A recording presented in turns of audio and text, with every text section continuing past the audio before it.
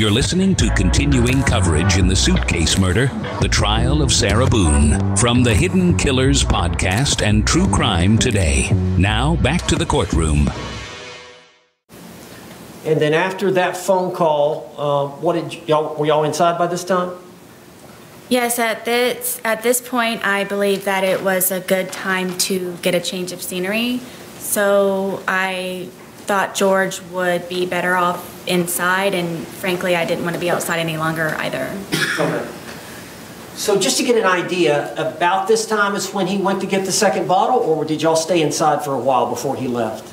No, from what I recall, I thought the day was over, and it was going to be get ready for the evening, for the day. What do you want for dinner? You know, do you have an extra load of laundry that you need to throw in, kind of thing? And that was my understanding. And this was about 5-ish or something? I don't remember the time. Okay. At some point during that time period, did George go to Publix again? Yes, I thought he was going to be walking to the convenience store, but apparently when he returned, he had gone across the street with my car and my debit card to buy another bottle of wine. What was your understanding of where he was going? To the convenience store, walking. For what? Cigarettes. Okay. And you learned obviously that he came back, and you learned that he'd used your vehicle? Yes. And he'd used your debit card? Yes. And he'd brought back a bottle of wine from Publix? Correct. And you saw the Publix video of that? Yes. So he comes back with the other bottle of wine, and did he want you to drink with him? It was expected, yes. Yes. And you agreed to consume the second bottle with him?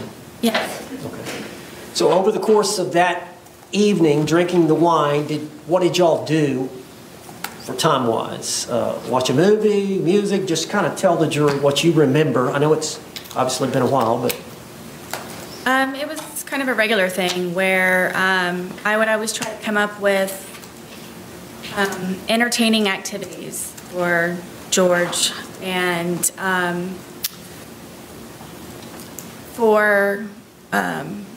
bought a puzzle.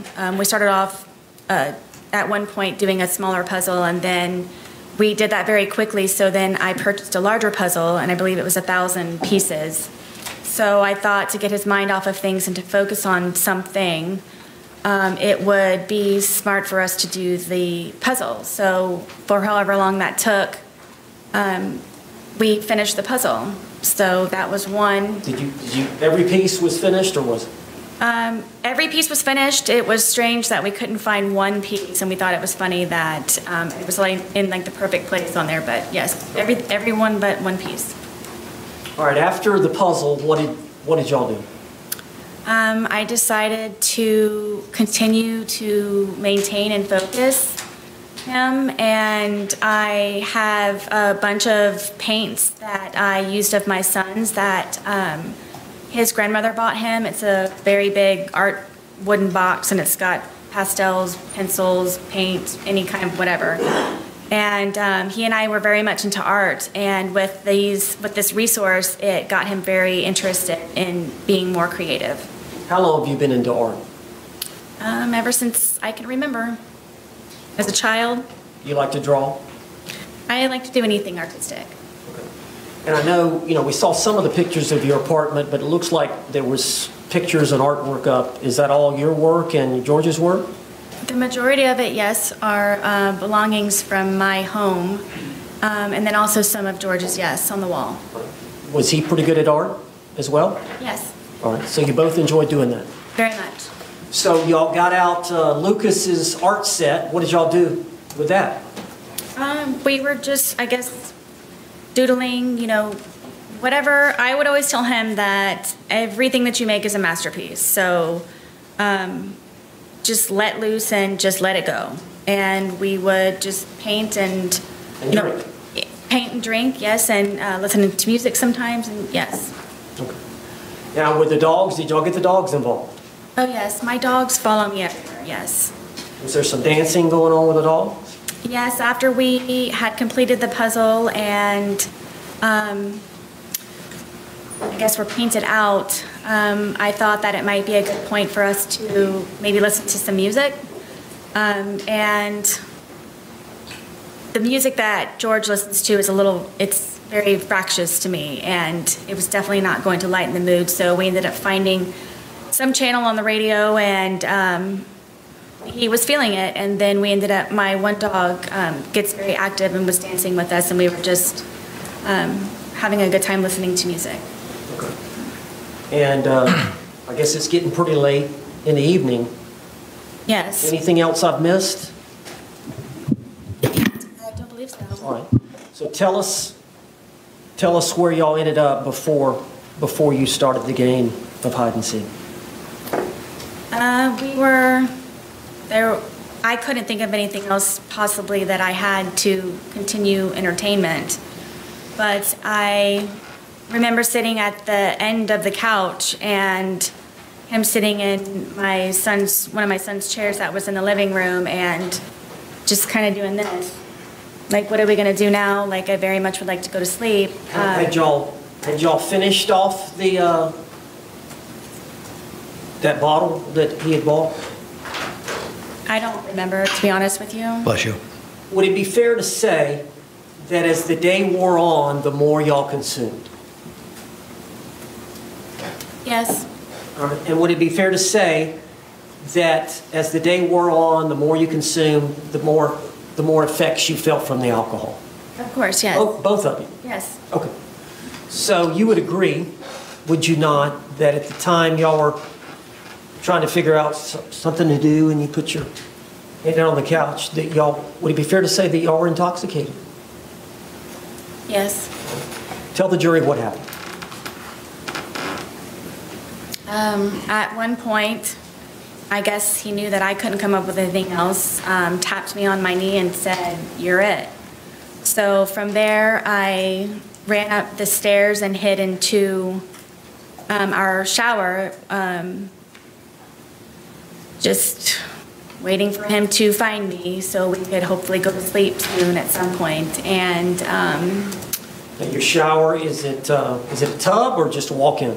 it's a tub, but it's in the master bedroom, and you have to go all the way upstairs, you have to go in the bedroom, and then you have to go into the bathroom part, and then there's the shower part.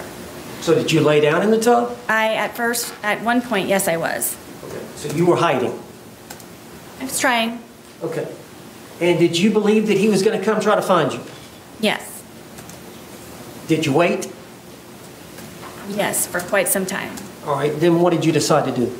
That I decided that I need to go to sleep. I'm picking my son up the next day, and we need to start wrapping up the evening. And I went downstairs to find where he was. And what I think the jury has seen pictures of your, would you call it an apartment or It's considered a townhome. a townhome? So you walk down the stairs, right? Mm-hmm. And at the bottom of the stairs is a bookshelf here? Yes, at the very end of it, yes. Okay. So you walk down the stairs and you turn and look in the living room. What did you see? I don't even think I made it all the way down the stairwell because I was just looking for him as soon as I could to hopefully go upstairs as soon as we could. And I looked over and I saw him settling himself in the suitcase. All right. Tell us about the suitcase. How long? Is it an older suitcase? Yes. Whose suitcase was it? This is George's suitcase. All right. And did he use it for traveling back and forth to Philly? Yes. I had recently taken him on a trip to go see his children in Pennsylvania, who he hasn't seen in years. And we took that with us. And because of how dilapidated it was, how broken it was, in the end, after that trip, we decided that we would donate it. All right. And I understand y'all kept the suitcase upstairs. Yes. How long did y'all keep it upstairs? Since we had moved in. Oh. Is there a closet up there you kept it in? Yes, it was in the master closet, the master bedroom closet, all the way in the back because of the size of it, and there was nowhere to put it, so it's all the way in the back. So when did y'all decide to move it down from upstairs to downstairs? Was it that day or sometime earlier? No, it was maybe a week or so prior. Okay. And so what, y'all were going to donate that to Goodwill, or? Yes, we were going to do, I guess, a spring cleaning. Anyone who has children understands that they grow quickly, and there was a lot of clothes that I needed to go through of my sons, and then also from George and I moving in and just kind of putting everything in there, at one point where we just needed to actually go through it and organize it and get things more in order. So is that the reason it was downstairs? You were going to donate it and a bunch of things that you were going to put inside of it? Correct, yes. Okay. So it had been down there a week, so it was already down there? Yes, George brought it down. Okay. So you said that you got down there, you're looking for him, you see him settling into the suitcase. Yes. What did you do? In my head, I said, oh man, we're obviously not going to be going to sleep anytime soon. And I walked over, and he was trying to get himself flat, so I couldn't tell that he was in there. And then Now let me stop you there. The suitcase, is it the suitcase over here in the yes. box? You've seen it, you saw it. Yes. It's a pretty big suitcase. Yes. How big is George? George was my height. And How tall are you? I'm 5'3". Okay. And how much did George weigh? I thought it was 100 pounds. Okay. And how much did you weigh? I was 98 pounds. All right. Do you agree you put on some weight? Since I've been incarcerated, yes. Well, at the time, though, y'all were pretty skinny. Yes. So from the pictures, it looks like y'all were both pretty thin. Yes. All right. So because of his thinness, is that how? And he's a small man. Yes. Okay. So he was able to get in the suitcase on his own. Yes. Did he willingly get in the suitcase? He was already in there. Okay. When you got to him, did he see you? Yes. All right. Tell us what happened. I mean, I zipped him up. We thought it was funny, and we're joking about how he was, I guess, small enough to fit inside of the suitcase. All right. So what happened then? From there, it was just, we were laughing about it, and it was just strange that he was small enough to fit in there, and then I kind of moved it around a little bit with him in the suitcase still. It was still funny that he was still in the suitcase. Just, I think he and I were just kind of, couldn't believe that he could fit in the suitcase. Did you eventually close the top? Yes, the top was already closed. As he was settling himself in there, that's how I knew he was in there, was because the top was kind of flopping a little bit. Okay. So he had gotten in there to hide, and he pulled the top. Yes. On top of it. But you could tell he was in there. Yes. You saw him right away. Yes. All right. So at some point, did you zip him up? Yes. Did you? And what was he saying or doing when you were zipping him up? We just thought it was funny. Were you both laughing? Mm-hmm. Yes. And so you zipped him up. Were y'all still laughing once you zipped him up? Yes. Okay. Tell the jury what happened then. From there, I moved the suitcase around a couple of times, just kind of on the wheels, and moved it around. And at that point, it was funny. We were joking and laughing about it. All right. Now, eventually, did you go sit down on the couch and get your phone? Yes. Did I miss something? Well, the suitcase had, from me moving it around, was flopped over. So while it was like that, I thought at that point I had a moment to, I guess, take the time to talk to him while I guess he was not able to get out for a moment. So you flipped it. You got it on the top, right? Yeah. It gets in, but at some point you flip it over so the zipper is on the bottom. Well, Well, it was just kind of how I was moving it around, and it ended up kind of flopping, so.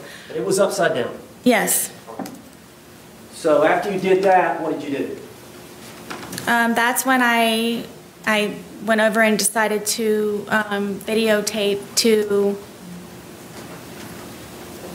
just see the, I guess the gist in it for him to understand that right now I feel safe and right now I have the ability to actually speak to you in a manner that normally I would not have the ability to do. And you were intoxicated. Yes. And you would agree that you said some things you should not have. Yes. Right? But you realized he could not get out and get at you. Is that fair? At that moment, yes. So it goes on for about 10 minutes. Yes. You heard it here today, did you not? Yes. You heard his voice as he was speaking from the suitcase. Yes. That was his voice on the video and audio. Yes. And you heard your voice on the video and audio. Yes. That was your voice. Yes. All those things said by the man were said by George in that 2-minute video. Correct. All the words said by the female were said by you in that 2-minute video. Correct. Were you intending on showing him the video the next day? Yes.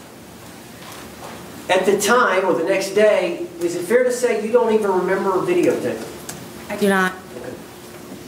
So, from what you can tell from watching it, did that refresh your memory about that event? It did.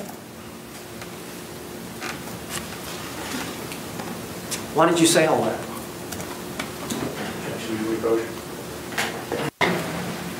Mr. Owens, you may proceed.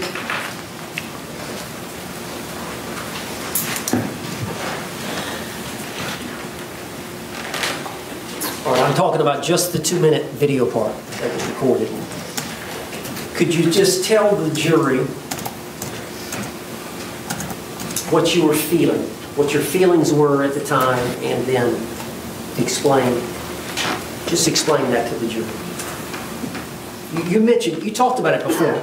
You said he was in that confined space and it was my chance, but do you want to elaborate on that? Or? Sure. I want you all to know that the majority of the time, am always afraid and always scared.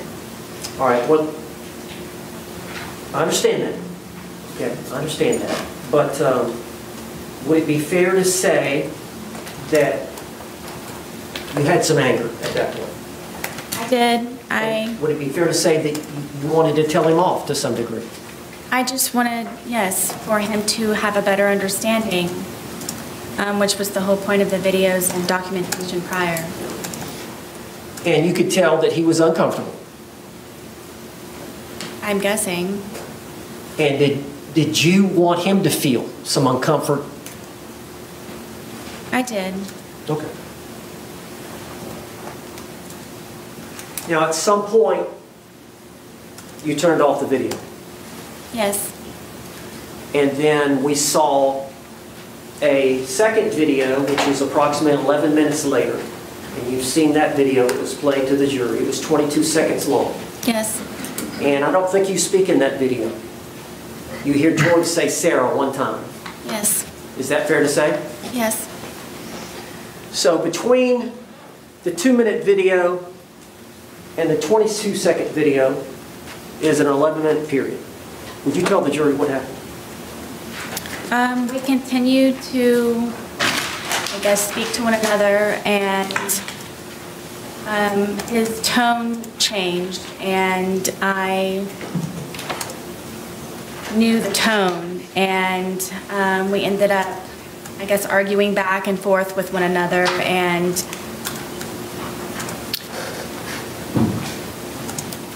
it was, the things that he was saying very much frightened me, and cursing at me and threatening me. And did he want you to let him out of the suitcase? I'm sure so. Okay, go ahead, tell the jury. And it just got very heated very quickly, and he continued to push on the suitcase. And my fear was that he was going to break out of the suitcase knowing that it was a broken suitcase. And his hand started to come through, his hand started to come through this way.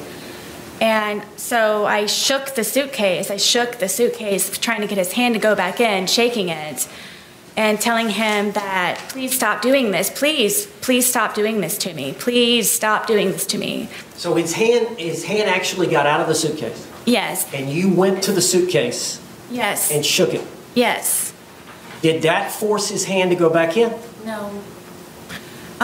So you're shaking it. Were you shaking it to try to get the suitcase, his hand back in? Yes. How long did you shake it?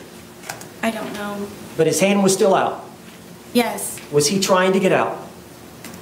Forcefully, yes. Was he angry at you? Yes.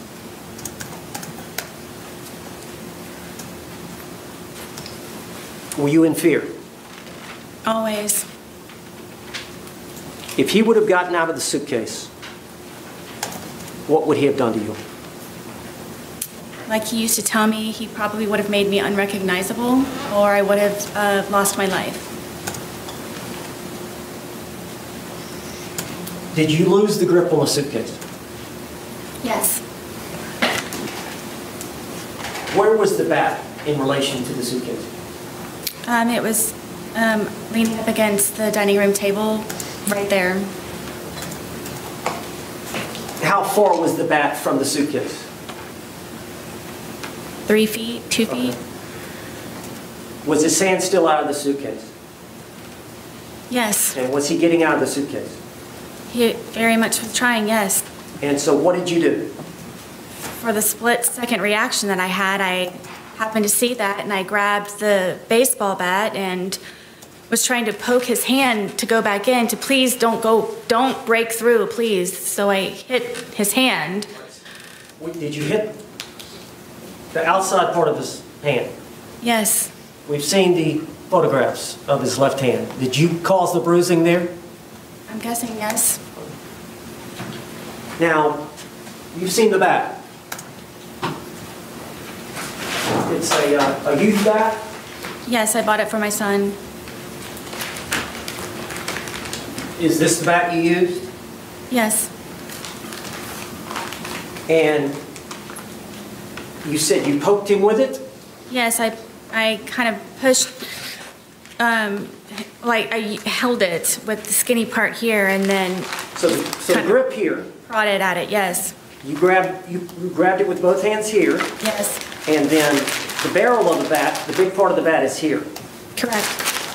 And you thrusted it into the different areas of the suitcase? I started with his hand, and his hand, he was still trying to get out. He was still trying to do that. So I started to push on the suitcase around it, hoping to have his hand retract and go back inside.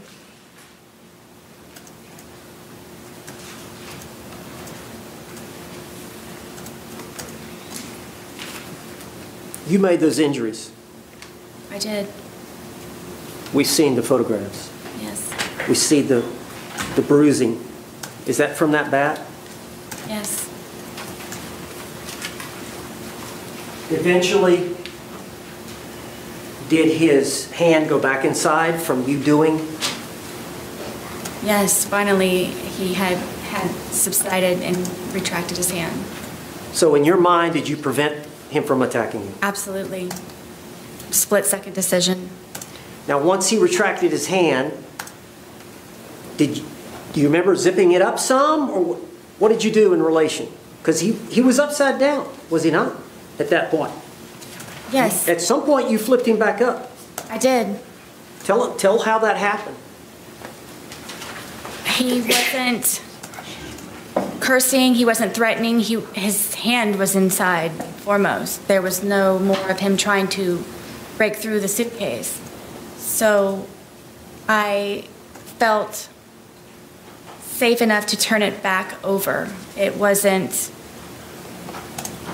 happening anymore. You went back to the video and the couch? I did, yes. We saw the second video, Yes. the 22-second, and he's right side up again. Yes. And you hear him say, Sarah? Yes. Had you left enough room for him to get out? Zipper to zipper. Yes, that's how his hand was trying. That suitcase has 2 zippers, doesn't it? And they meet at various places along the line? Correct. How much room, when you flipped it over, how much room was between zipper to zipper? I don't know specifically. I mean, it was enough to where his hand was coming out. After you had hit him with the bat, was he not trying to get out anymore? No. Did you believe that he could breathe in there? Yes. Did you ever believe he could die in there? No. At all. Were you trying to kill him? Never. Did you want to kill him? I did not.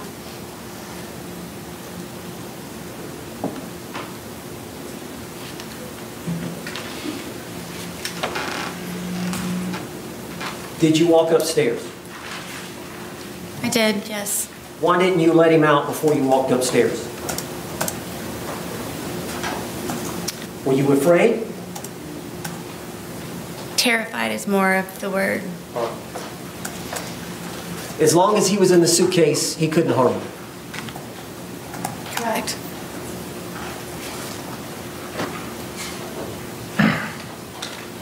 When he's...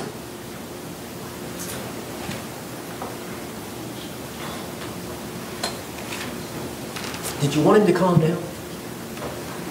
Yes, I wanted him to stop being angry because I know what it is for him to be angry. You went upstairs. Where were the dogs? The dogs ran upstairs with me. And where did they go? On the bed.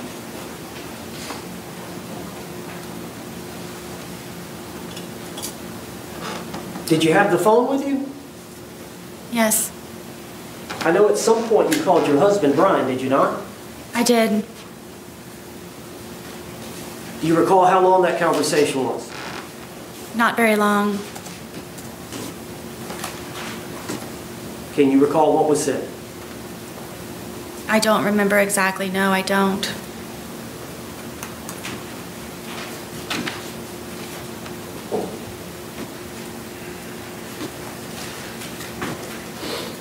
One moment.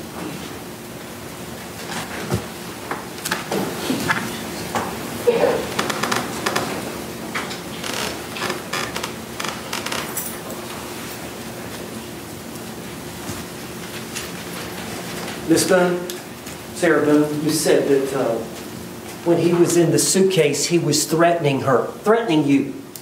Can you tell the jury what he was saying? I don't know. Am I allowed to curse?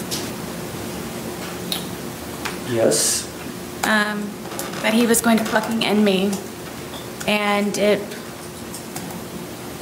that's what made me ask him please to stop doing what he's doing to me. That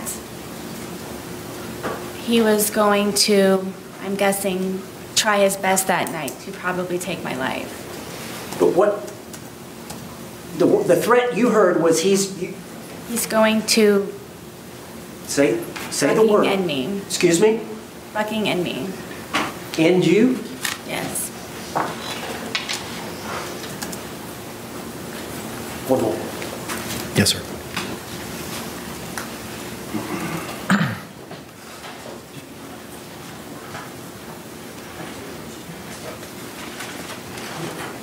Judge, can we approach the bench? Yes. All right, members of the jury, it is 2:14. I have a matter that I have to discuss with counsel at this point in time outside of your presence. So I'm going to ask you to retire to the deliberation room. We'll bring you back in as promptly as possible. Again, similar instruction that I've given you. Please do not conduct any independent investigation or research as the person, places, things, or charge involved, and do not have any discussions amongst yourselves or anyone else about those things. We'll bring you back in as promptly as possible. Thank you. Jury exchange.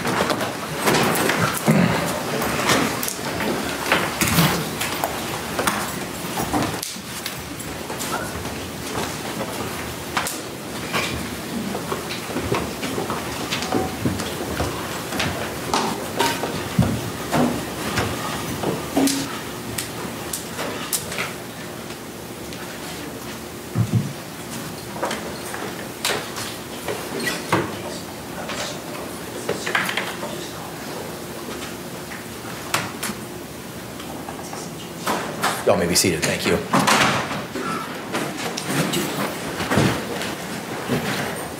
State, you can proceed with any argument at this point in time.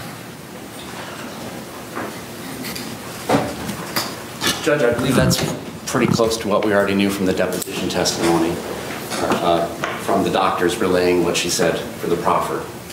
What we have here is testimony from the defendant. Her timeline is she comes downstairs after having gone up to the shower and hiding, laying down, after being declared to be it. She comes back downstairs, and before she gets back to the bottom of the stairwell, she can see that the victim is in the suitcase trying to get flat because the lid is flopping and he's not hidden just yet. And so she comes over, and I believe she testified she was moving it around before actually zipping the lid shut, but moving it around, everybody's laughing, it's all fun and games still, and then she zips it, and it's still fun and games, and everybody's laughing, and then at this point she testifies that this is now her opportunity to get on her pulpit to express her true feelings about everything. And that's when she sits down on the couch and opens up her phone device and begins recording what later turns out to be IMG_1062.movie at 11:12:45 for 2 minutes and 3 seconds. During this period of time, the decedent is expressing meekly that he can't breathe. The only time he ever curses at her is, "Sarah, I can't fucking breathe. Babe, I can't fucking breathe." He is demonstrating under the law that he is in fear of losing his life. She has committed an aggravated assault. She has committed false imprisonment. She was the initial aggressor. There was no overt act to justify these actions that she took against her boyfriend. She then goes on to say that during this period of time between the end of the movie at 11:14:48 seconds and before the next one starts at 11:23, that it's now at this time, while he's still constrained and clearly unable to get out under his own power despite having his hand out, she begins beating him with a bat, poking his hands, poking the suitcase with a deadly weapon. A bat is used for baseball, but it can also be used to harm another person. And according to the medical examiner's testimony, there was great harm caused to him, deep ecchymosis bruises. She can't start to do this out of fear, like the analogy I gave earlier. If I pull a gun to rob you, Judge, and you pull a gun, I can't shoot you in self-defense. She started this. She started this. There was no overt act. And therefore, we're asking for you to prevent, under the case law, any prior instances of violence, any reputation evidence, and any battered spouse syndrome evidence, because that's simply just what the case ended up being. Thank you. Response.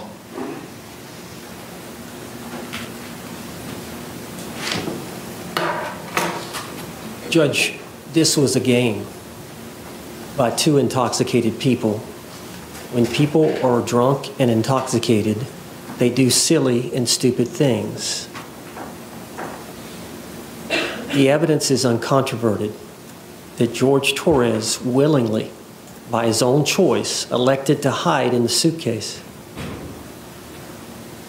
By their interaction between the two of them, giggling and laughing at each other, he consented to her zipping up the suitcase. And the playful nature of what was going on during those few minutes prior to the video. When the video is turned on, there's a 2-minute period where they're talking. He's saying, "I need to get out, I can't breathe." She's not taking him seriously. As you've seen from the videos, I thought it was the boy crying wolf. She did not appreciate the fact that he could be actually having trouble breathing. And this was a chance for him to be heard by her about how she felt about some things involving their relationship. A short time later, the video was turned off, And then that period has been testified to by my client. And that period is uncontroverted. That's a second period of time. We've got that time for the video. We got the 11 minutes. We got the 22 seconds.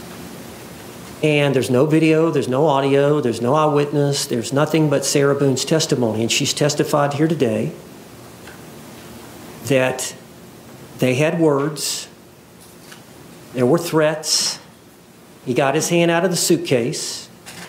She knew by the threats and him getting his hand out of the suitcase that he was about to get out of the suitcase and he was going to hurt her.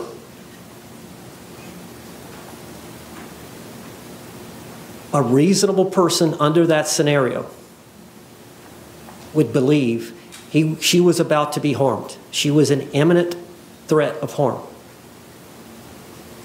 She blocked that attack by grabbing the bat, hitting his hand. When that didn't work, she started poking him with the bat in the suitcase. Eventually, she poked him several times. He put his hand inside the suitcase. She put the bat up. When she realized he was not going to do that any further, she flipped him over right side up. She still had a fear, knowing that if he got out, she would be harmed. He would beat her up. She went upstairs. That is an overt act based on the discussions, coupled with the fact that he threatened her, using the word, "I'm going to fucking end it for you," or some words to that effect. I don't remember her exact words, just before she went upstairs while he was still in the suitcase. If she would have let him out, and this is now this is an event involving an omission, failure to act, failure to unzip him at that point before she went upstairs. The failure to act, the failure to unzip, which would have let him out, which would have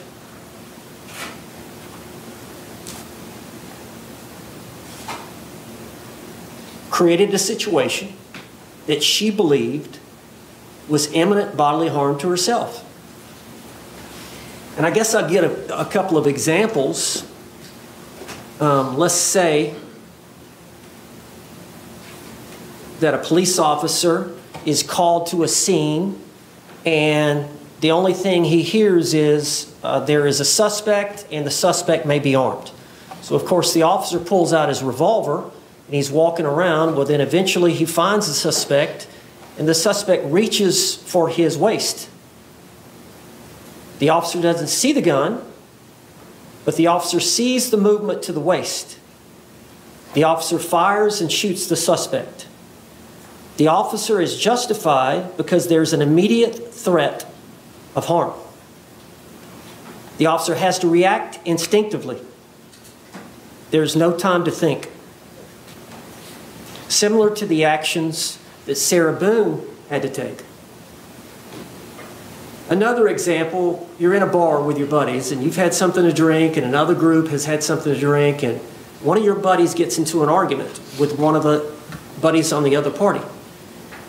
And one of your friends, seeing that it's being escalated and the guy that's arguing with your buddy is aggressive, more aggressive than your buddy is. Your buddy's trying to settle the thing, but this other individual, maybe he's had too much to drink and he's more aggressive.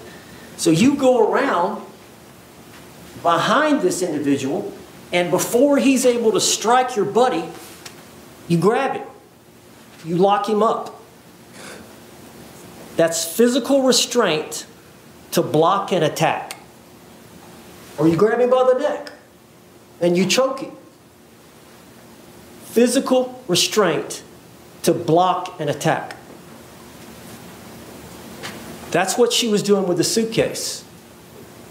If she let him out of the suitcase, she was going to be harmed based on him trying to get out with his hand, based on the threats he made while he had his hand out, and based on the threats he made while he had his hand inside just before she went upstairs.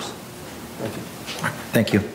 Court's going to re-review all the case law that it's obtained in its research in this matter and come back with an oral ruling momentarily. Thank you.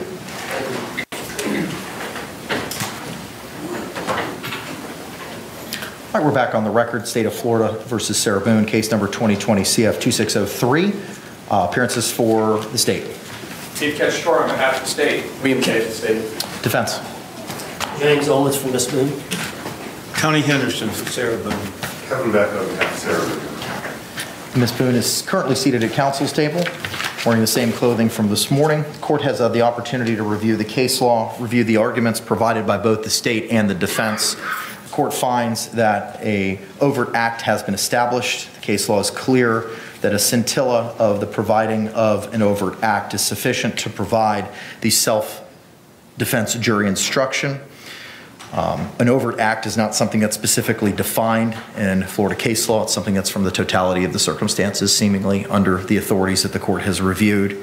As such, the court is going to find that under Holland, a overt act has been established and will allow the defense to proceed with evidence of reputation and specific instances of conduct and battered spouse evidence, so long as the necessary predicates are established for those items. Any questions or clarifications with regard to the court's order state?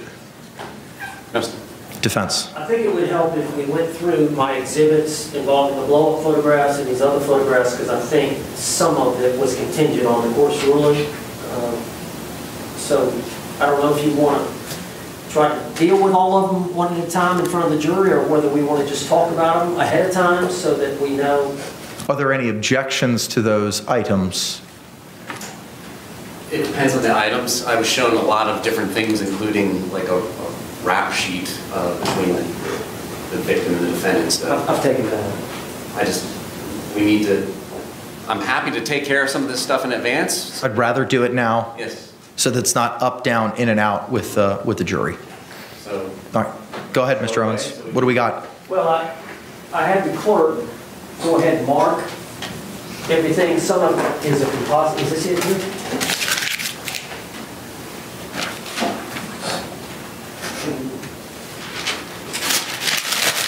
This first is identification, defense identification K. It's 4 pictures involving injuries to the leg. Mr. Owens left what? The leg. Assuming a predicate for fair and accurate conviction, etc. is laid, we don't have any specific objections to K. Okay. Identification, defense identification, composite L, 2 photographs of a burn to her leg. You said that was L, correct? Yes. Again, assuming proper testimony that the decedent was responsible for that in a criminal manner and fair and accurate conviction, we have no specific objection to this. Okay. Defense exhibit M, for identification. 2 photographs. The first one is a photograph of the back porch. Sarah's on the back porch with her 2 dogs. The next photograph is a picture of one of her dogs on one of the outdoor couches. Judge's relevance is that he would threaten the dogs with harm if she didn't comply with his directives, and he actually harmed the dogs, kicked the dogs as a threat to her. So in order to do what he wanted, he used the dogs. She was in fear for their safety, so she would testify about this threat. Relevancy objection is overruled.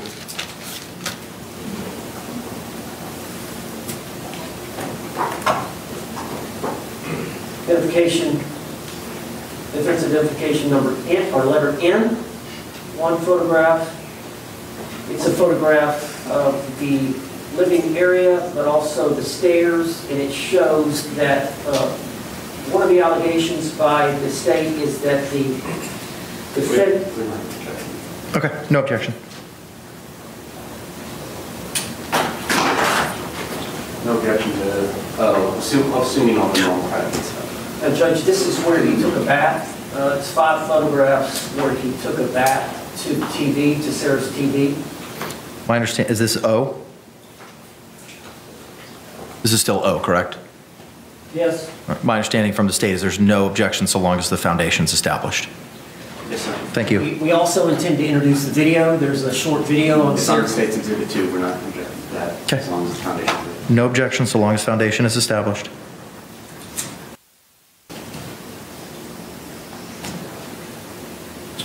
P, identification, defense identification P is 2 photographs of an incident in which No objection as long as foundation is laid, is that correct? All right, no objection so long as appropriate predicate is established. Now, these next ones are individual photographs, not composites, but Q for identification is 1 photograph. Is that part of the right stuff that we already done? I was told this was separate from the burn. So this was, I think, a slap or something with a hand to the left, not the burn.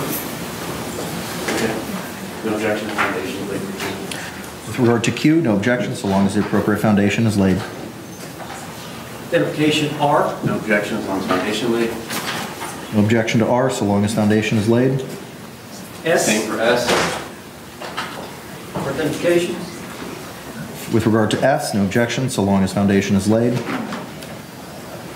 Same for T. T, No objection by the state so long as appropriate foundation is laid. Same for U. No objection from the state so long as appropriate foundation is laid for U. Same for V. Same for W. W. Same for X.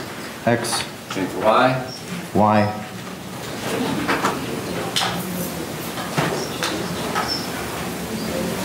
I've got some roll up.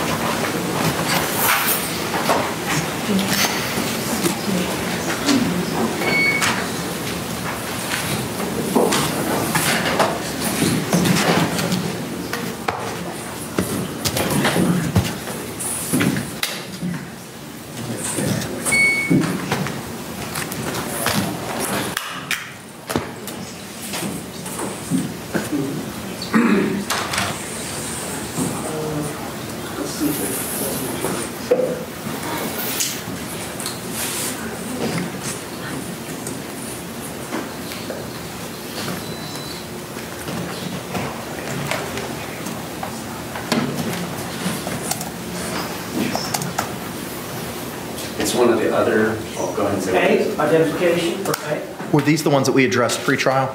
yes. Okay, thank you. No problem with that being a demonstrative aid. Okay. In terms of introducing this as an exhibit into evidence, Duplicative, competitive. Is it contained in K through Y? Yes. Then, is that accurate? I believe so. I mean, I know the clerk probably doesn't want the blow up, but If it's contained, it's going to be easier to handle, the clerk to handle the 8.5 by 11. if it's, I'll allow you to use it for demonstrative purposes, but I'm not going to accept it into evidence as it is duplicative of what's already in evidence as X, defense pre-marked X. And then identification C, Same thing, it's one of the photographs. That was either, it was one of the earlier ones we addressed. M or N was the staircase. And Okay, for the same reasons, you can utilize it for demonstrative purposes, but it's duplicative as the exhibit itself will be entered into evidence, presumably. like that. D for identification, same thing, it's one of the photographs and it's on the state's digital exhibit. Any disagreement that it's included in your pre-marked? I agree. Okay, then same ruling. It is duplicative. You can utilize it for demonstrative purposes. Identification E, Same thing. Is it included, sir, in K through Y? yes. Then for the same reasons, it's duplicative. You can utilize it for demonstrative purposes only. F for identification, Same thing. It's included in your submittals? yes. All right, same ruling. It's duplicative. You can utilize it for demonstrative purposes, but it will not be accepted into evidence. Identification G, Same thing. Is it included in your submittals, sir? yes. All right, for the same reasons, I find it's duplicative. You can utilize it for demonstrative purposes, but not seeking it into evidence. H, Same thing. yes. Same ruling. You can use it for demonstrative purposes, but it will not be received into evidence by virtue of it being duplicative. Identification I, Same as T. Any disagreement with that, sir? No, sir. All right, same ruling. If court finds it's duplicative, you can utilize it for demonstrative purposes. Identification. Madam Clerk. Hang on, is that the house? It's either Delta or B. I think that's Bravo. It's at the defendant on the porch with the 2 dogs? Yes. That was pre-marked before trial as Bravo. That a B? That's a B. Same. It was as defense M. Relevancy objection is overruled, but I'm not going to allow the enlargement as it's duplicative, as the native photo is in evidence. But you can use it for demonstrative Yeah, I purposes. probably want to use these in closing and just use this, use that for the. However you see fit, sir. Okay, this is not working today? I can't speak to that. I don't know that anybody today has utilized it. I know it- But that's not connected to the overhead. That's separate and apart from the overhead. Okay, oh, okay. Judge, what other evidence do we have? Do we have body cams? Excuse me? Nothing else? Nothing else through Sarah. There may be some body cam footage to refresh memories. We've got 2 deputies out there. Okay. All right. Any other exhibits with regard to Ms. Boone at this point in time, Mr. Owens? No, sir?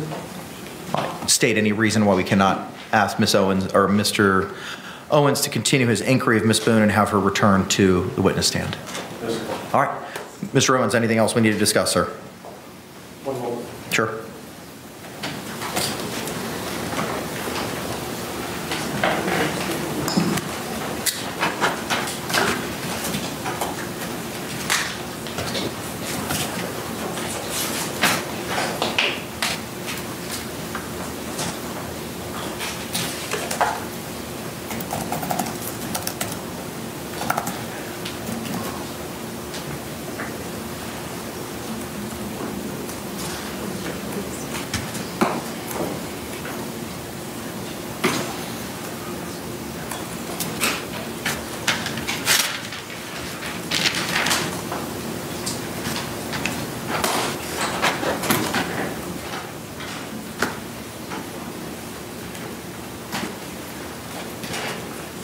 Judge, I think we're ready. Okay.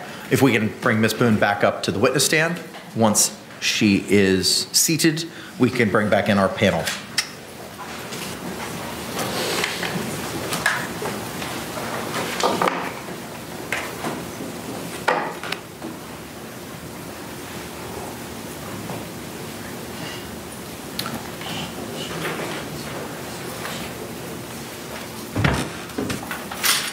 All right, let's go ahead and stand and bring back in our panel.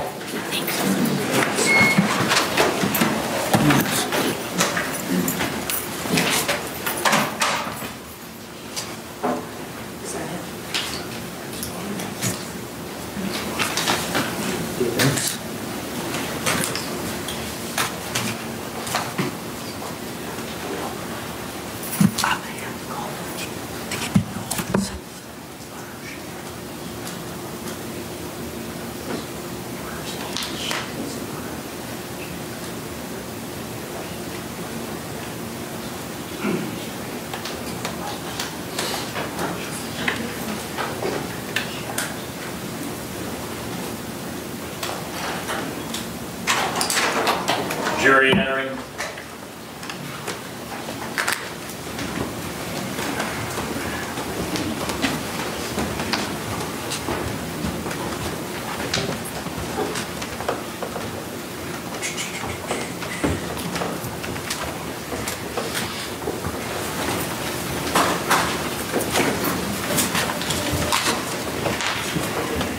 State, do you recognize our jury? Yes, sir. Defense, do you recognize our jury? Yes. All right, thank you. All can be seated. Members of the jury, again, you could, once seated, raise your hands to confirm that you complied with the court's instructions during our last break. Record reflect all hands have been raised. Mr. Owens, you may continue with your inquiry, sir. Thank you, Judge.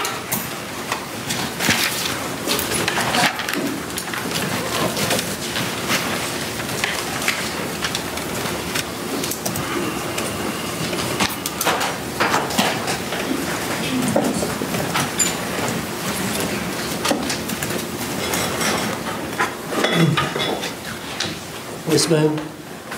So I think we left off. You had called your ex-husband? Yes. All right. After you called your ex-husband, what happened after that? I ended up falling asleep. Okay. Do you remember waking up the next morning? Yes. Did you sleep in? Not intentionally. Okay. But you didn't get up at 8 o'clock, did you? No. Did you wake up closer to noon? I believe so, yes. Did you check the time? No.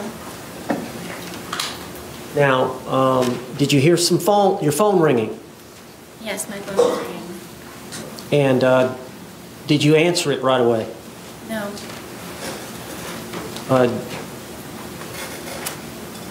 Do you know approximately how many times it rang before you answered it? I believe the call was about 3 times. Did you know who was calling? I figured it was my ex-husband. And why would he be calling? To make sure that I was still on schedule to pick up our son.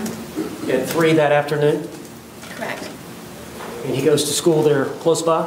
Yes.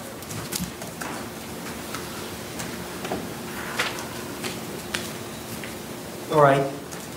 When you woke up, did you stay in bed for a while? For a little while, yes. All right, tell the jury what happened when you got up. I knew it was my ex-husband calling repeatedly. I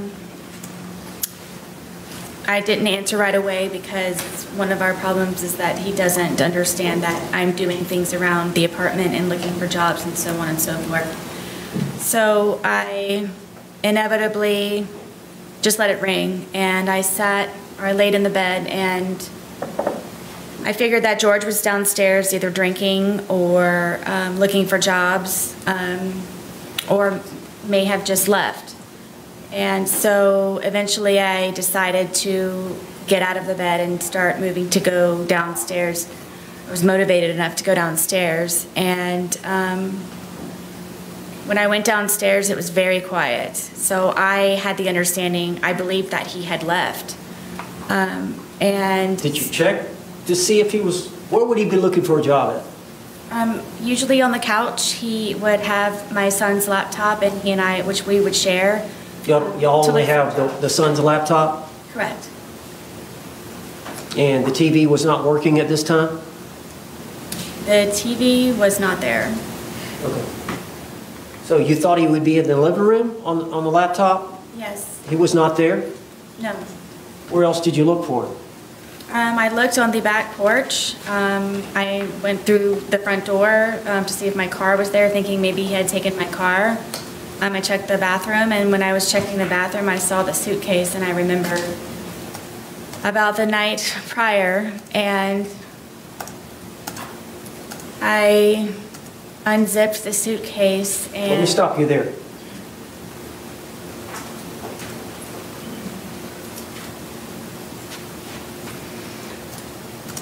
You said you were in the bathroom when you saw the suitcase, or coming out of the bathroom? No, where our bathroom is, I would have to go to the bathroom here, and then when I turned around, I noticed the suitcase, and I remembered. How did you feel when you saw the suitcase?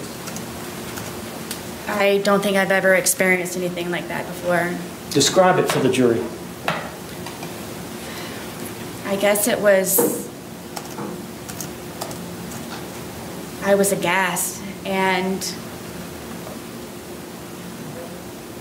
I just can't describe the feeling. Bless you. It was terror to Bless you. a certain degree. I'm sorry, say that again now. It was terror to a certain degree. I just can't describe it in words, the feeling of remembering. And then he was still in there. So what did you do? I immediately unzipped the I immediately unzipped the suitcase and I was screaming, George, George, George, and I was shaking him, and I pulled him out and I stretched him out flat, and then I began instantly trying to do CPR and then was trying to look for a pulse or a breath or just anything, and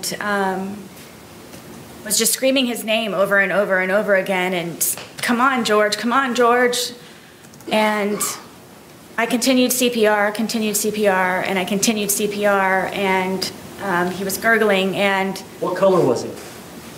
What color was he? Yes. He was purple.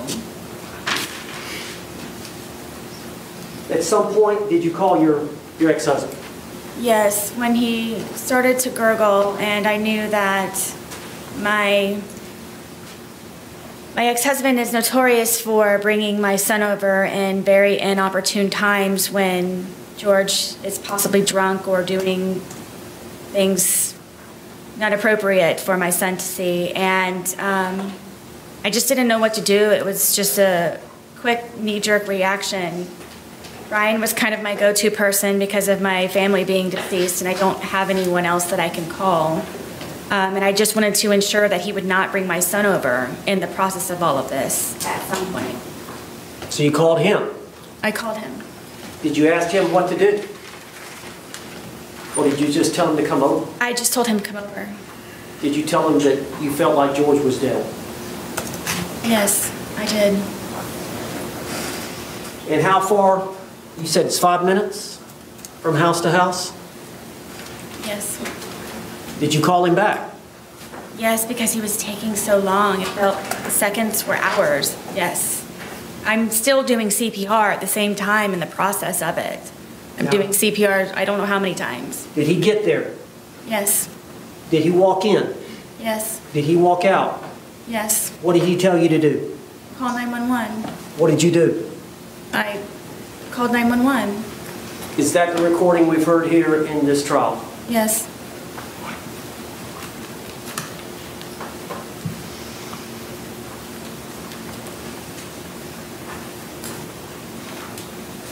Did you love George? To this day. Why did you love him? George was very passionate. George was a very real person. George was nice to me on the good days. George complimented me. George and I were two bodies with one soul, he and I would always say. I don't believe that I've ever had a connection with anyone like I have with George. Did you have that connection with your ex-husband? I did not. Was it even close? No.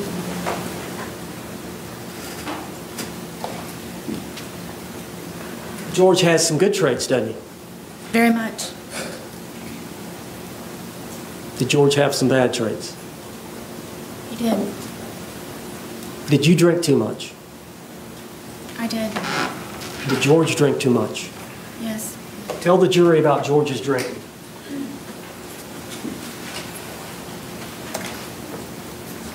If George was able to, he would drink from sunup to sundown. And me having my son and trying to work and maintain the home and just have a life, a normal life as best as I could, somehow that upset George. And because I had a certain dollar amount from my divorce settlement, at one point it was from wine we could afford vodka, so a lot of the times he would take my card, my debit card, and go buy the large, we call them handles, of vodka, which is the big bottle. And sometimes he would finish that all off on his own throughout an entire period of a day into an evening. That's honestly where I thought that he was going to be that morning when I came downstairs, because he's notorious for just automatically already being outside from drinking all the time. All right. And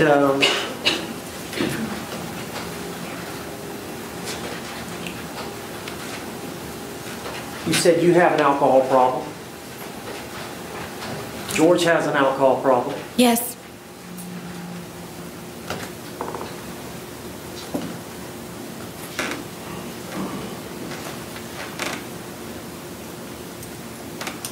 How did George's drinking adversely affect you?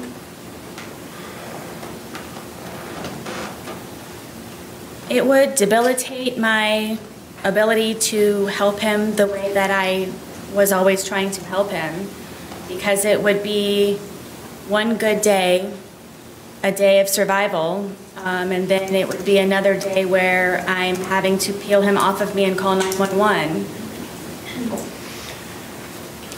Why would he get that way? Tell us his pattern as it relates to drinking and then... Judge, object. Approach. Objection's overruled for now.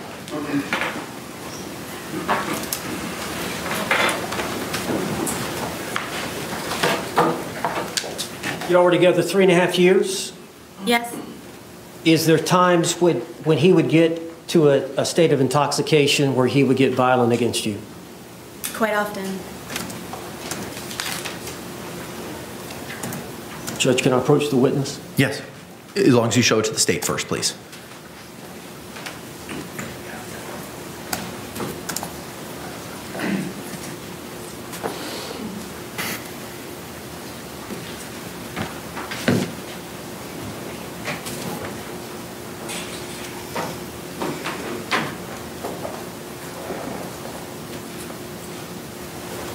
I'm going to show you defense exhibit for identification P. It's 2 photographs. Could you look at those photographs and see if you recognize those? I do. Those 2 pictures of your body, Yes. do they show injuries to your body? Yes. Were those injuries caused by Jorge Torres? Yes. Are those photographs a fair and accurate depiction of the injuries you sustained at the hands of Jorge Torres? On this occurrence, yes. Do you remember this occurrence? I don't. It was so often. You don't remember a specific date, I don't. but you're sure that that's you? Yes. Is that the injuries that he... What's the injury to the rib cage? I don't remember specifically. These may be the pictures. So, when we used to go over to his brother's house, one of his brothers and his... Objection. Non-responsive. Sustained. You're going to have to answer the question. Oh. Just a minute. Do you know what happened to... Did George cause these injuries? Yes. All right. Were y'all both drinking at that time? I don't remember on this instance. Judge, I'd like to move this exhibit into evidence. Okay. All right, what was pre-marked as P will be received into evidence without objection as Defense Exhibit 2.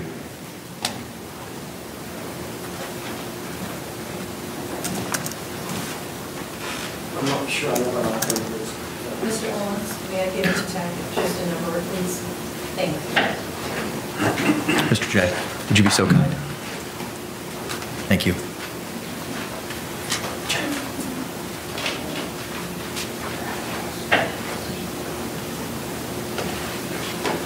And I need to ask permission to publish it. Yes, sir. Mr. Henderson. You may do so. And,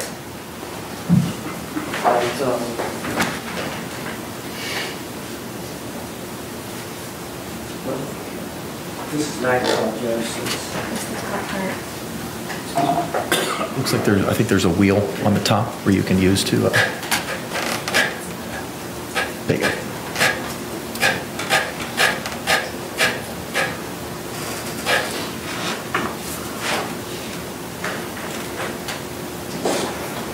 Ms. Boone, is that you? Yes. Are those injuries to your arm? Yes. Were they caused by Jorge Torres? Yes. And during the same incident, is this you? Yes.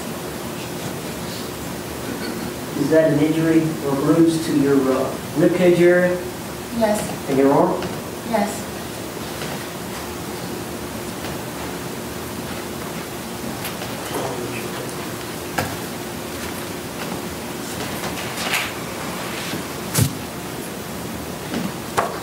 I'll show you identification, defense identification Q. See if you recognize that photograph. Yes. Is that your thigh? Yes. Okay. Do you remember this incident? Yes. Can you tell the jury what happened? I wanted to take my dogs for a walk and get off of the back porch. Were y'all drinking? Yes. And he was upset that I would rather go walk my dogs than sit there and continue to drink. So he slapped my thigh as hard as he possibly could and said that you're not going anywhere. And it was a good smack on my thigh. Is that a fair and accurate depiction of the wound that you suffered as a result of George Torres slapping you on the thigh? Yes. Judge, I'd like to offer Q in evidence. No objection. What was pre-marked as Q will be received into evidence without objection as defense 3.